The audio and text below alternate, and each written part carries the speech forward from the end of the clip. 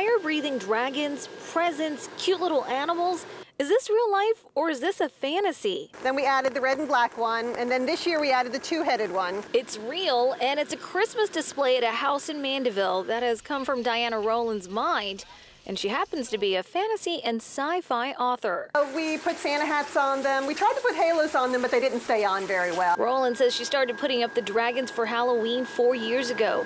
Then she'd take them down and would put them back up for Christmas. And people loved them. They'd see them, their kids would take pictures with them. But this year, at least one neighbor didn't quite share in the spirit of creativity, as a letter with no return address came in the mail last Friday, with a note about the display saying, "It is totally inappropriate at Christmas. It makes your neighbors wonder if you are involved in a demonic cult, and to consider removing the dragons." It was just so over the top and ridiculous. And I ran to my daughter and said, "We got hate mail."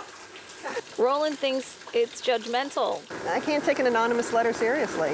And when she went to share what happened on Facebook, it went viral.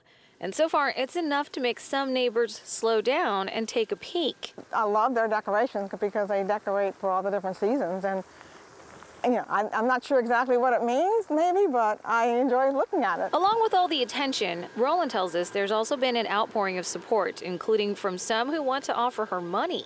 Whatever money they would have wanted to give me for dragons, donated to a charity. Touched by the messages, she's made some changes to the display. Instead of backing down and taking everything down, we added the two Christmas dragons. And so despite the story starting with someone who might be a Grinch, Rowland says the story has a happy ending. With the Christmas spirit as warm or burning hot as ever. In Mandeville, Jacqueline Quinn, Eyewitness News.